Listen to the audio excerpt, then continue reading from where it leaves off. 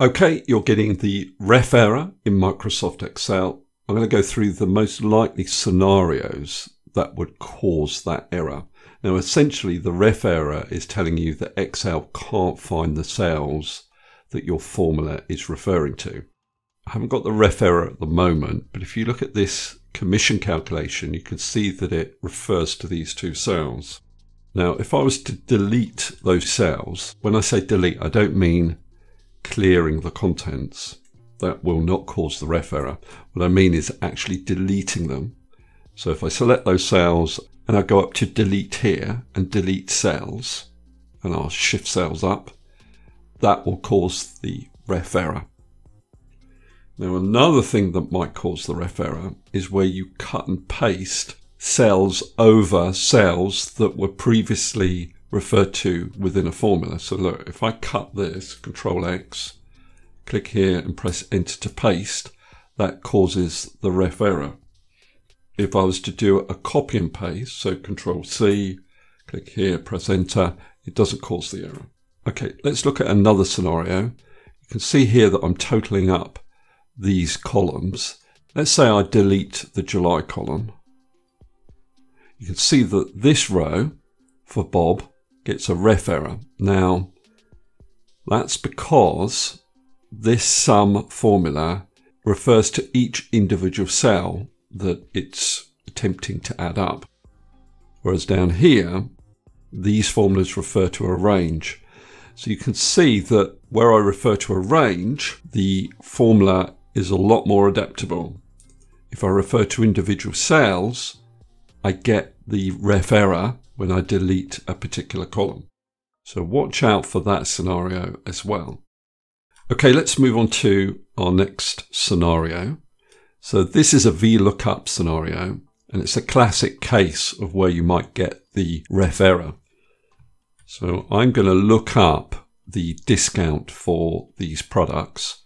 So my lookup value would be the category letter, comma, my table array would be this table of discounts, and I'm going to lock that with the F4 key on my keyboard, comma, col index number, well, the discounts are in the third column, and I'm doing an exact match.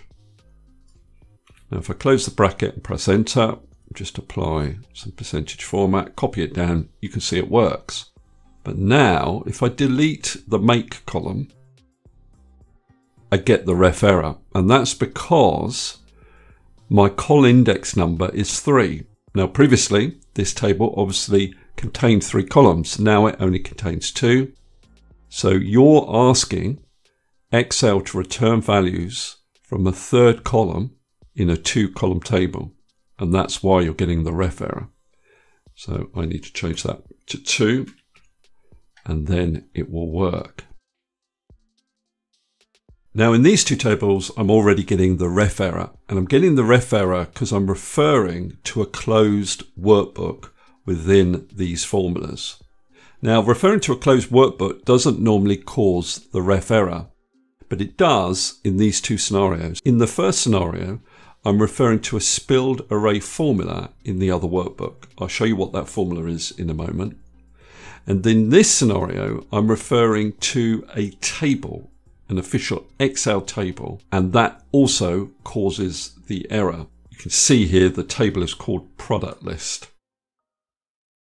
Now, if I open up that other file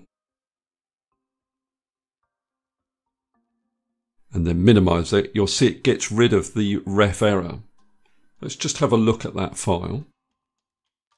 So in the first formula, I was referring to a spilled array formula in this cell here, and that uses the unique function to spill the unique values from column B in my table.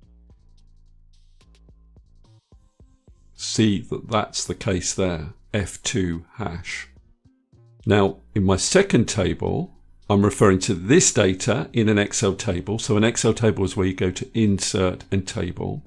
And the table has been given the name Product List. So in both of these scenarios, if this workbook is closed, I'm going to get the ref error. Now, you can see I haven't got the ref error at the moment, but if I refresh this formula, the ref error occurs. Okay, that's all I wanted to cover in this particular video. Hopefully that's useful. If it is, please give me a thumbs up and subscribe, and I'll see you next video.